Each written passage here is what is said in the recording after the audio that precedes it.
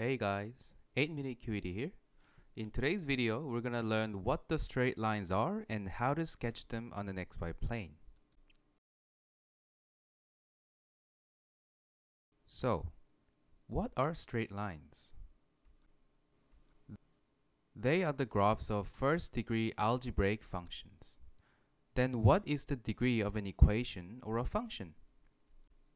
Degree is the highest power of x that the equation or function has. For example, y is equal to x plus 3 is first degree and we call it a linear function. Y is equal to x squared minus 3x plus 1 is second degree and we call it a quadratic function. Y is equal to x cubed minus 4x squared plus 5x plus 4 is third degree and we call it a cubic function. Y is equal to x to the power 4 minus 5x cubed plus 6x squared minus x plus 4 is fourth degree and we call it a quadratic function. And there are more. As you can see, as the degree of functions change, we call them differently. However, functions with higher degree will be covered in upcoming videos. Linear functions are usually represented in two different forms, general form and gradient intercept form. General form is in the form of ax plus by plus c is equal to 0. A and b are the coefficients of x and y respectively, and c is called constant, as it is not multiplied to any pernumeral. Gradient intercept form is in the form of y is equal to mx plus b. M, which is the coefficient of x, is what we call a gradient or slope, and it measures how steep the line is. It is positive when the line goes up from left to right. It is negative when the line goes down from left to right. And finally, B is called y-intercept, and I'll explain what it is in later part of this video. Even though we have two different forms of linear functions, you can easily convert the two forms back and forth using simple algebraic technique. Here is an example. 2x plus 3y minus 1 is equal to 0 is in the general form.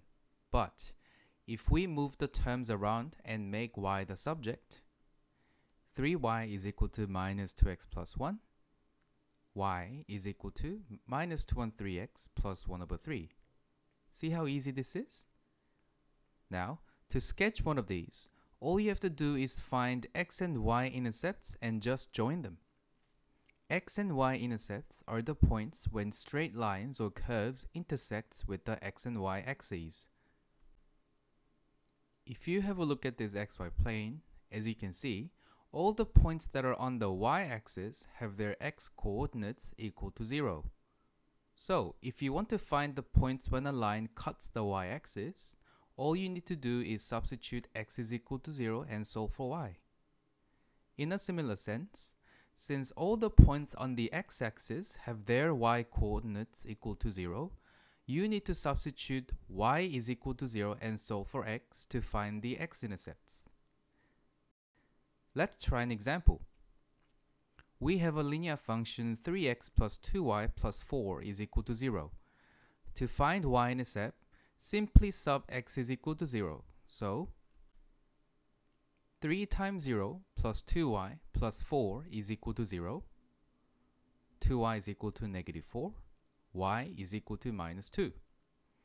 And to find the x-intercept, 3x plus 2 times 0 plus 4 is equal to 0. 3x is equal to negative 4. X is equal to minus 4 and 3. And now if you plot these points on the xy plane and just join them, this is what you will get.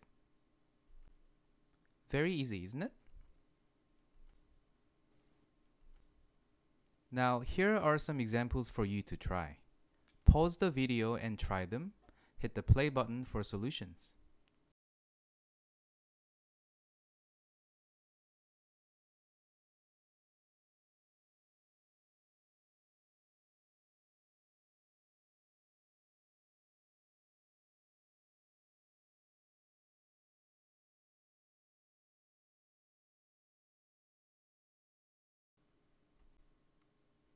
Hope you've got them all correct. Thanks for watching. Q.E.D